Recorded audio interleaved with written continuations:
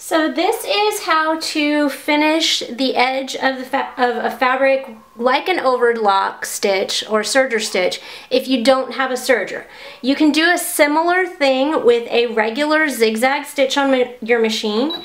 You're going to want to set the zigzag stitch to be fairly wide, and then you want to make sure that when the zigzag needle comes over furthest to the right, that it is just barely going to go over the edge of your fabric.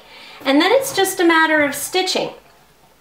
So as you can see, this is going to go just barely over the edge of my fabric. And I want to continue to feed the fabric that way.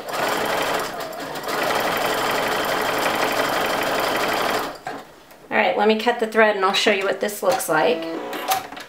So if I hold the fabric up here, you can see how the stitching went just around the edge of the fabric, and it's very similar to an overlock stitch. It'll help keep your fabric from fraying because it did wrap around that edge there to help keep the fabric threads from coming off the ends.